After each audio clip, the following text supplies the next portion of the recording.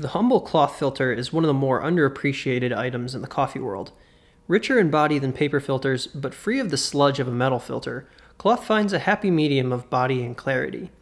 CoffeeSock's organic cotton filters are a celebration of cloth, and so easy to use and reuse, you may just forget why you ever brewed with anything else. Hey, Steve from Prima Coffee here, and today we're talking about the CoffeeSock cloth filters. Now, we have these both for Chemex 6, 8, and 10 cups, as well as V60 size 02. But the V60 ones will actually fit a 01 filter. You'll just have a little bit more overhang on top.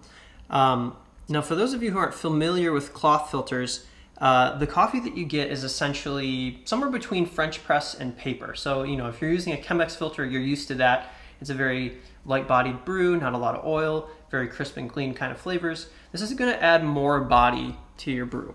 But you're not going to have the same sediment that you might get in a French press or another metal mesh filter.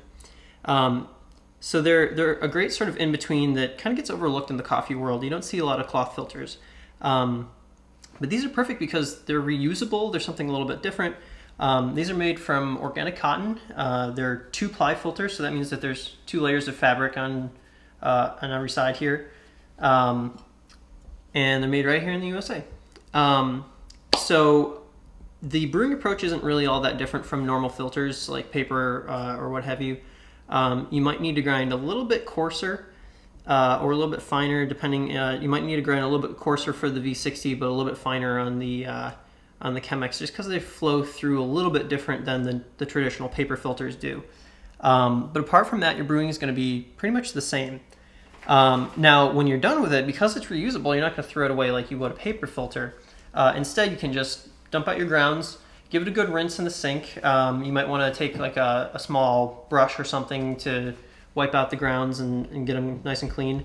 And then after that, you can either just let it dry, or some people like to actually leave these to soak in a small container of water in their refrigerator. Now over time, you'll see a little bit of coffee oil building up. If you're diligent about rinsing right after you brew, it won't build up very quickly. But over time, you will see a little bit of staining. And in that case, we actually suggest soaking in something like Cafeza or Joe Glow, some kind of coffee cleaning detergent. Just give it a 20 to 30 minute soak in detergent and hot water, stir it around a little bit, give it a rinse and let it dry, and you'll have a nice, bright, clean filter again.